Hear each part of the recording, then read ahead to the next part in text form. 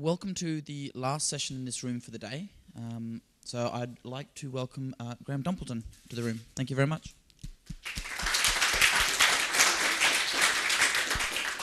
Okay, thank you. Jack didn't introduce, but as so the talk is about Warpdrive. It's a personal project of mine, which I've sort of been working on for a year and a half to 2 years and haven't said much out there about it. The goal of this project is to make web application deployment easier. So the big question then is, why would I do it? You know, isn't web application deployment easy enough now? Yes, no? So let's take an example, Django. If you're using any sort of application development deployment, hopefully everyone here is using a virtual environment. We won't shame those people who aren't. So we should first off, we'll create a virtual environment, and we're going to activate it. So we're actually now operating in the virtual environment. So if we now go and do pip install of all our packages, they'll go installed into that virtual environment instead of the system packages. And our next step is we'll try and run up manage run server. Now, the assumption here I've got is I've already got my app code in place, right? That's all been done before. So I'm just going to go through the steps here. And so that works. That brings up our application, but you'll note there's a warning there. We've missed one step. So there's another thing we have to do. We have to initialize the database for our application. So we need to do a Python manage PyMigrate, and that'll go in and create all our database tables in our data. Now, another thing we have to do, which if you were to run that up now, yes, it'll fine, you'll get your data and you won't be able to log in. So another thing you have to do is create a super user. Otherwise, we can't actually log into the admin interface to Django to do anything. And finally, we can run the server again. And in this case, we actually wanted it to be accessible outside our box. So we did need to also tweak the configuration of how we start up that server so that it would listen on all interfaces and be accessible outside the box. And we get an app. So there's a whole bunch of steps there which we had to do. Now, it looks simple, but it's not. It's still all these steps you have to do and you have to remember. And if you're an experienced Django person, it's second nature, right? You can do it with your eyes closed. But new people have to learn all this stuff and they have to go through all the docs and work out what all these steps are. Now, what happens though if we want to deploy this to a real web server? Like we were using run server there. That is the inbuilt Django development server, which you're supposed to only use for development. It's sort of by default single process, single threaded, which means it's sort of not going to handle high number of requests. There's issues around ability to serve static files and all those sorts of things like that. So we want to go and use a real web server. So let's say we look at ModWhiskey. Apache is notorious for being hard to configure. Yes?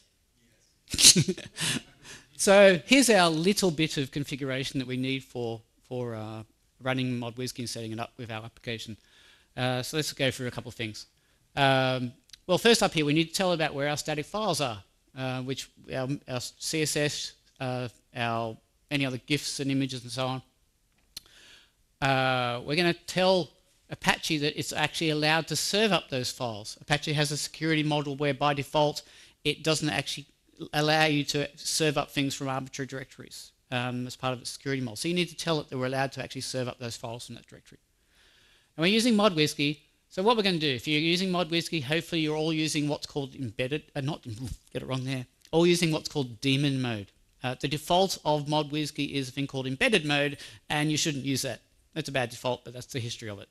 So you should be using a thing called daemon mode. So we have to go and set that up. It just sets up things so that your web application is running in a separate set of processes, and we can figure out how many processes and threads we need, various timeouts, where our virtual environment is located, where our application is located, and finally we're going to set up our actual application. So this is telling us we want to run at the top of the website our Django app. That is the whiskey.py script. We're going to run it in this daemon process we set up here, and we're going to force this into what's called a main interpreter context. And again, if you're doing this sort of stuff and you don't know what I mean by application group equals global, maybe you should ask me later on why you should be using it.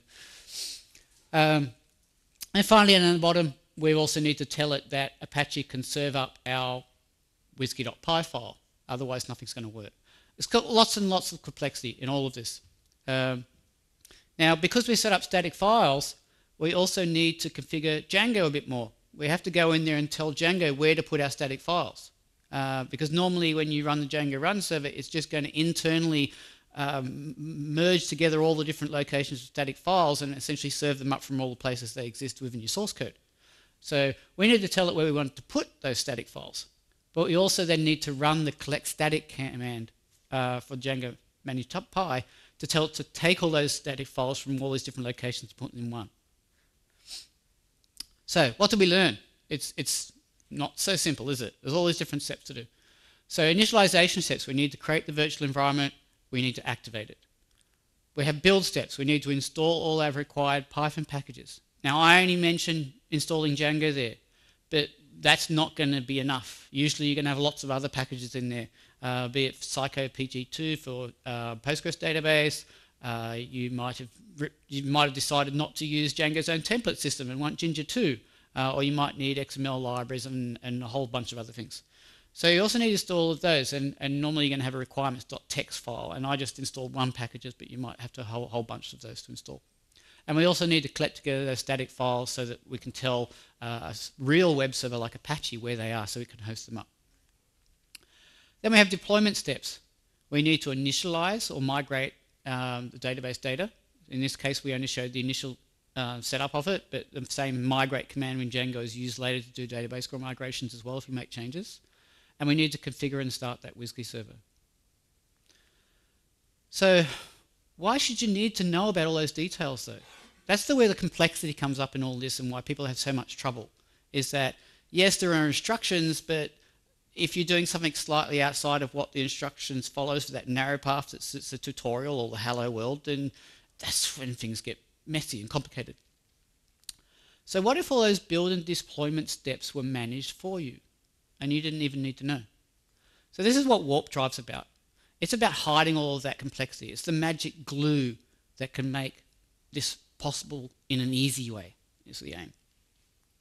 And importantly, it's for local deployment on your own box during development as well as production. Okay? So generally you think about, okay, I do stuff on your development side and you might be happy with run server. But then you go and deploy to a production system and everything's done differently. That's where you're using your real server. And your environment is effectively totally different to your development environment. And that's where a lot of problems come in, because your code may work in Django's development server, but then not work in your production, because of the way the server works is very different. So let's see if we can bring these together. Let's see if we can look at how we can do this so it works the same way in your local environment as well as production environments. So Warpdrive. Let's assume we've got Warpdrive installed. Let's go through now how we would use Warpdrive to do what we did before. So we're initially going to go Warpdrive project Django, and what this is going to do is create a virtual environment for you for that project if it hasn't already been created, and it's going to automatically activate you into that environment. We now want to actually do all the build steps that we need to do. So we pip installed Django, we had to do our collect static and things like that. So we're just going to go Warpdrive build. Importantly here, I'm doing Warpdrive build. I don't need to know what those individual commands were. Great for a user because you say Warpdrive build, Warpdrive build, Warpdrive build. You don't need to do all the details. And then if you want to start the server, we just go Warpdrive start. Now if you look very closely there, start mod WSGI. So I didn't configure Apache there, did I? That's actually started up a version of Apache for you with mod WSGI in it and configured it all for you, and you didn't need to know anything. It's to do that, it sucked a bit of information out of the Django setting file, so it knows where the static files are and can automatically put them in place and sets up all the configuration and things, so it's all automatic. And that's it. So that gets us going. Now, this example I use Django. Warpdrive does more than that though. So it will detect a manage.py file and say, yes, I'm using Django and I'll do all the special stuff that's required for Django. But if you've just got a Flask app and you've got a WSGI.py file in there, along with your requirements.txt, same steps, Warpdrive build, Warpdrive start. Warpdrive build again, we'll just see the requirements.txt file, install all the packages. It sees a WSGI.py file, it'll start up mod WSGI Express with that WSGI.py file. And so I can do that as well. If you are using Tornado and you don't have a WSGI.py file because it's an async app, but then all those guys are probably next door on the other talk. You've got an app.py file and you're starting up your own web server there. and that could be Tornado, or it could be Twisted even, if you're using that. Warpdrive will detect that as well. In that case, it will go python app.py and run it for you. It assumes that you will then use the correct port, and away you go, and it's working. And finally, what if you're using Jupyter Notebook? Right? Jupyter Notebook, you have to run IPython Notebook, is it? And it will start up your web application. So if you put that in an app.sh file, Warpdrive will go, great, you've got an app.sh file, I'll run that instead. And again, you just need to make sure it's running on the right port. It's all for you. All that done for you. So the idea is to make all this simpler. Now, I've used ModWhiskey as the example, but and I'm the author of ModWhiskey if you didn't know that. So you might think, oh, look, he's biased. I'm just going to make it use ModWhiskey. But I have made it the default for good reasons, because I think it's still a good option compared to the other ones, even though a lot of people are deserting me and going to UWhiskey now. But I do have the ability in there, if you don't like ModWhiskey for some reason, if you like religiously don't like what I've done, then you can say, oh, I'm going to use GUI Unicorn or UWhiskey or Waitress if you're in that situation of running Django, or if you run a WHISKey app. Then you can make that decision and override it. Same thing, it'll create all those default configs in there, and default configuration is started up. Now, one of the things that we're using, because we're using Apache there, it was automatically be able to be configured to use Apache for hosting static files. UWhiskey has a similar command line option you can use to have it host the static files for you. So in those two, I'll go and use those. But in the case of Unicorn and Waitress, neither of those have an inbuilt ability to handle static files. So what happens? Usually you go off and serve them up with a separate web server like Nginx, or you use White Noise, which is a WHISKey middleware for hosting static files. Now, you could go off and set up Django yourself to have that in there, but what Warpdrive will do is it'll go, okay, you're using Unicorn and Waitress, I know where these static files are, I'm automatically going to wrap your WHISKey application with White Noise to host those static files up. So you don't even need to bother about that. Okay, I'll worry about that for you. And in all those cases, I did a manual step back there of putting static root to say where the static file should be. If you don't do that, I will actually go and set it for you as well, so that when you do collect static, it'll go and put them in a place I know where they are, so I can use them later. So magic, lots of magic. Maybe too much, we'll see. Now, well, I haven't looked at initializing the database yet. So initializing database, we did that python manage.py migrate command before. Now, Warpdrive itself won't do that for you, per se. It's not a bit of magic that it does for you. I did at one point do it, but I actually determined it's actually a really bad idea.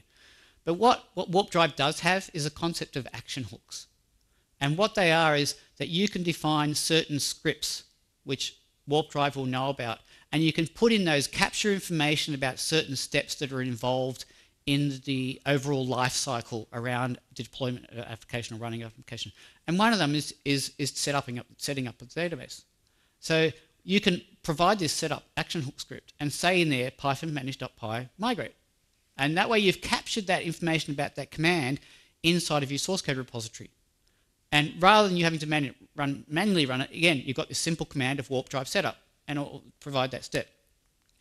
Similarly, if you want to capture the commands you need to do for migrate, again, you can have migrate in there. Actually, I should point out that one also down the bottom has super user creation. So I put two in there, migrate and super user creation. For migrate, you only want the migrate in there. So separate script called migrate, and you can capture those commands in there. And you might need to do other things in there as well if you need to do other sorts of data migration outside of the database as well. So an example of the database migration hook. And I wish Django allowed this to happen a bit nicer. So one of the important things about doing database migrations when you talk about in a production environment, you need to make sure your database is actually running first.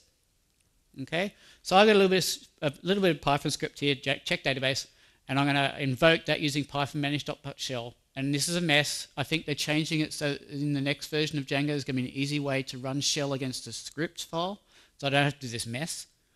And then I'll run migrate. So that's an example of that action hook script where I can capture these commands. So action hooks, things you can do. stuff to do with the building of the image. So things that you want to do before any of the Python packages are installed. You may want to do this if you need to install extra little libraries that you're going to build up a custom module which requires those libraries. And that might require further setting environments. And then in between these two steps, all your Python packages will get installed, and then you can do extra stuff after. So if you need to do something which is reliant on the packages you install. So these are all things where you can actually record all those special steps you need to do as part of it. And all of that together will be run as Warpdrive build.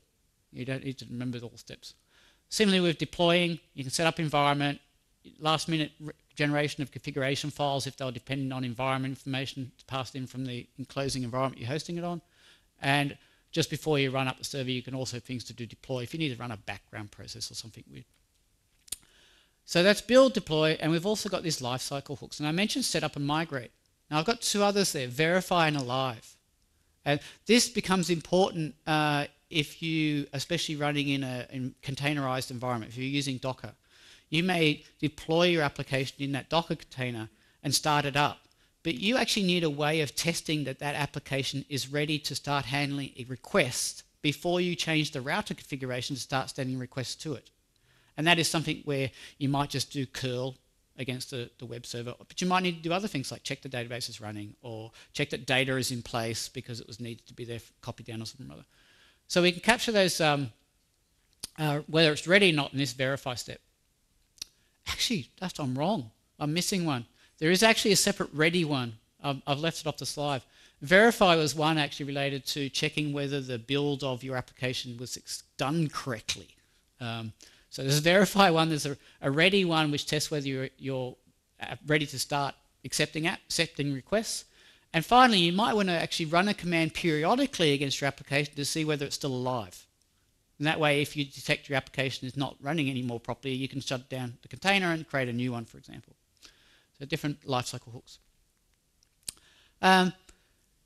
But one of the big problems when you talk about difference between development and production is I've mentioned environment in a bigger sense, but there's actually even more than that. It's just environment variables.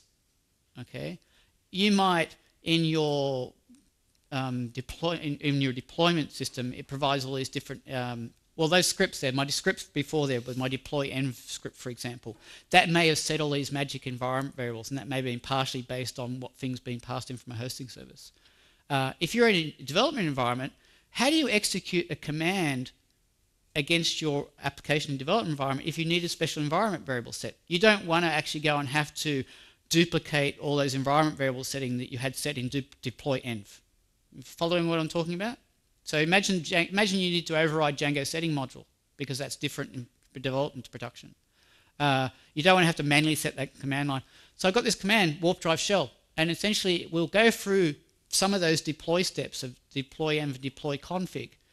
Make sure that your shell environment is all set up exactly like it would be when your application is deployed, so you can then run commands to do stuff. Or you can do Warpdrive exec if you don't want a shell, you just want to run a one-off command. And this is where, for example, I do that and you can get to see some of the magic environment variables that Warpdrive itself is setting, which wouldn't exist in your normal shell. So the things that Warpdrive is going to set. So that's all good on your local box, but what's happened lately? Obviously containers is the big thing, and Docker sort of burst onto the scene a few years back at one of the PyCons in the US. And it's the raging craze at the moment. It's getting a bit of competition now with Rocket, and there's also the standardization going around this with the Open Companion Initiative. So hopefully you've all heard of Docker. Yes. So we want to deploy this to Docker now. What do? All we need to do is Warpdrive image Django. And that's going to go off and create me a Docker image now. And I can run it. Okay? You have not had to worry about how to do that. You've not had to create a Docker file for yourself. So what's this actually doing? So I have a Docker base image which has in it all of the Python tools, well, the Python interpreter itself, has all of my Apache and Warpdrive installed in there. So that's all in there in the base. So what's going to happen is that when we build that image, we're effectively taking that image and we are injecting our source code for the application in there, and we're going to do Warpdrive build. exactly the same command as you did on the command line when doing it in development environment. And that way you've got the consistency. You know that things are going to be run out and built in the same way on development system as in your production environment inside this container. And you get your final container, which you can run. Now, if you did want to like do this yourself, like I've got that Warpdrive image command, but if you do want to do it yourself, then you can use that image direct. So at the moment it's called Grumpy Dumpleton, Warp 0 CentOS 34. You could, if you're familiar with Docker file, that's just a Docker file. You just copy the source file in, you go Warpdrive build, Warpdrive start, and that's all there is to it. It sees you've got a requirements text file. It'll go install all the packages. It'll set up all the code in all the ways it needs to be. Now that's the manual if you're doing a Docker. When I did Warpdrive image, that's actually using a tool called source to image. Source to image is a nice thing around all of this because, you know, if to do that Docker build yourself, you would have had to actually then create a Docker file somewhere. So you have to check out your source code, you have to create your Docker file, run Docker build, and get all of that, and then get your Docker image up to where you need to deploy it. But imagine if you got your source code up on a Git repo somewhere and, well, you don't have it, if you want deploying that into an environment, it sort of becomes a bit of a mess to check it out, create a Docker file, Docker build, and so on. So source to image, I can actually run this thing. I can run S2I build and just tell it my repo name. I tell it what is my builder image and what the name is. It will go out and check out that source code for me, run up my builder image, inject the source code, Warpdrive build, stop it, commit it, and gives me a container at the end of it. Okay? So that's what Warpdrive image is actually doing. But you can do this separately as well if you want. Now, source to image, if you now want to deploy that, you could take your Docker container that you've built that way manually and just run up on Docker service yourself. Or if you've got some existing pipeline using Jenkins or whatever to build all that thing and test it and deploy it to some service, you could do that. I'm from Red Hat, obviously. This is my one little salesy pitch here, okay? I'm going to go away one slide. We have a thing called OpenShift. If you may not have heard it, a lot of people would have heard of Heroku. Yes, so Heroku is a platform and service out there. It's been around for a number of years. OpenShift has also existed for not quite as long as Heroku. And both of these things have used containers all the way along. But Docker is long now. And what we did with OpenShift in the last year and a half has gone and rewritten it totally. It's now based on Docker and Kubernetes for scheduling. And the tie-in here is that source to image I mentioned there is actually supported by OpenShift. So I can very, very simply go into OpenShift and I'll select my Warpdrive.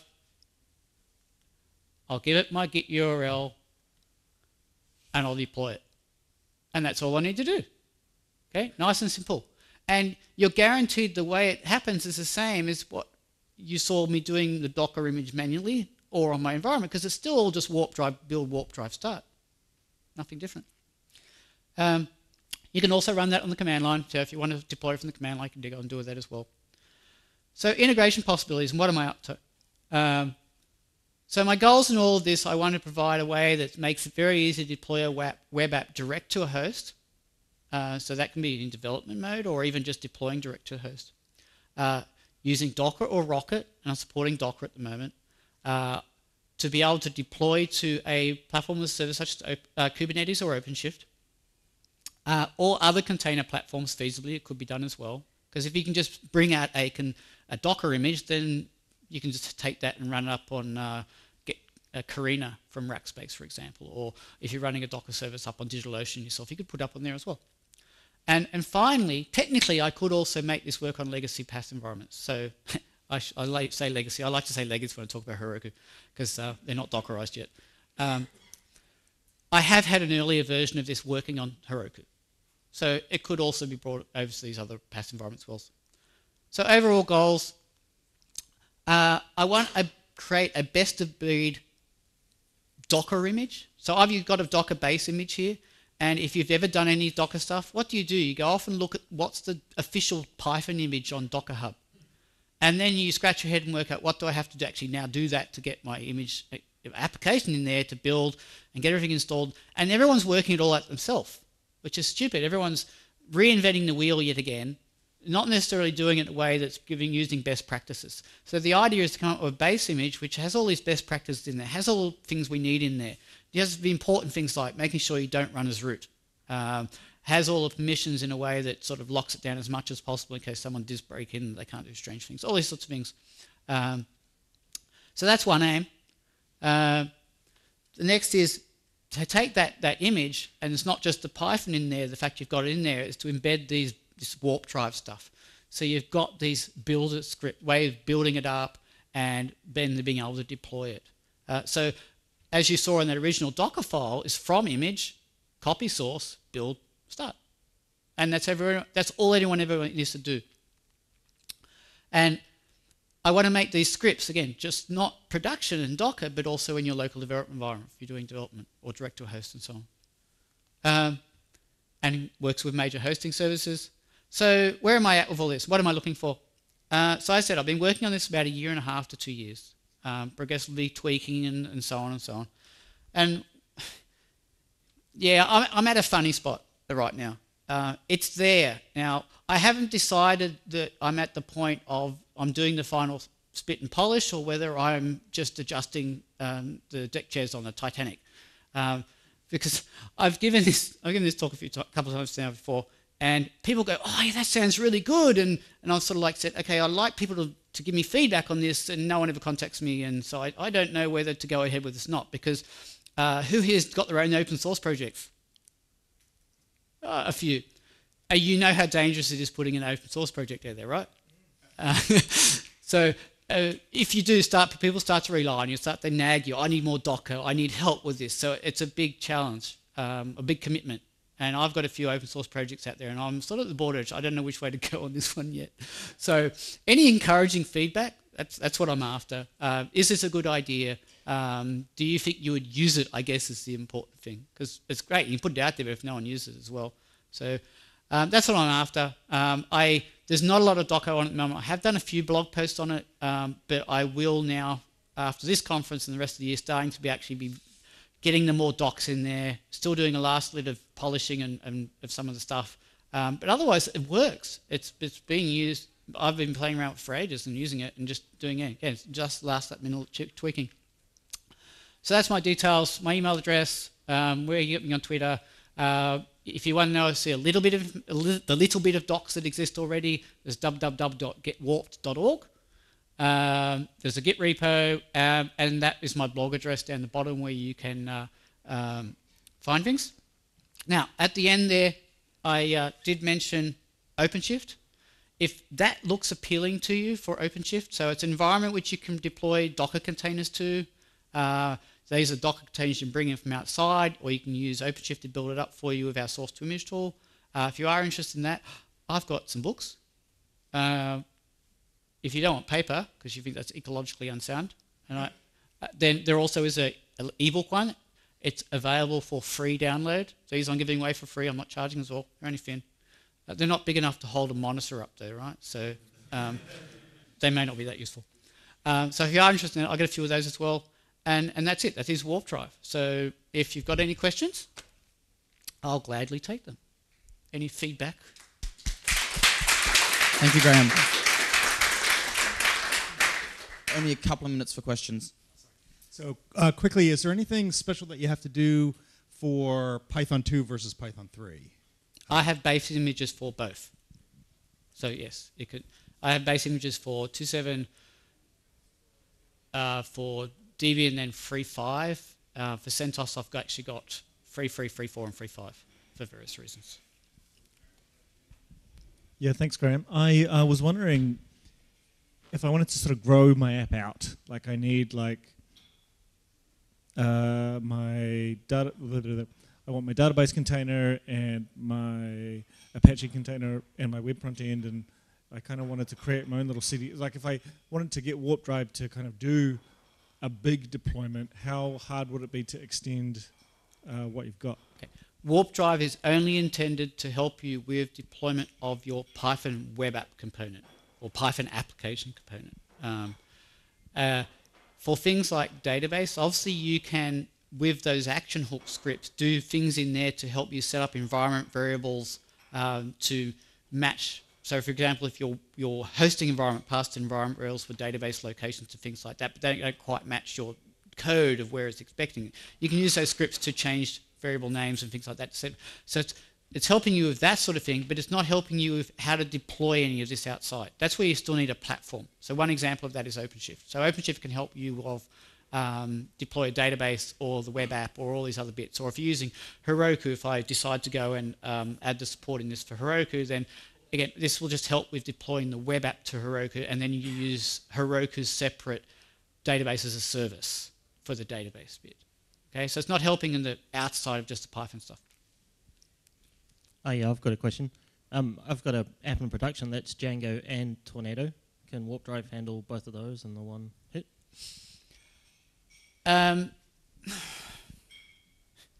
on what do you mean by that, because generally Tornado's are using for the async, right?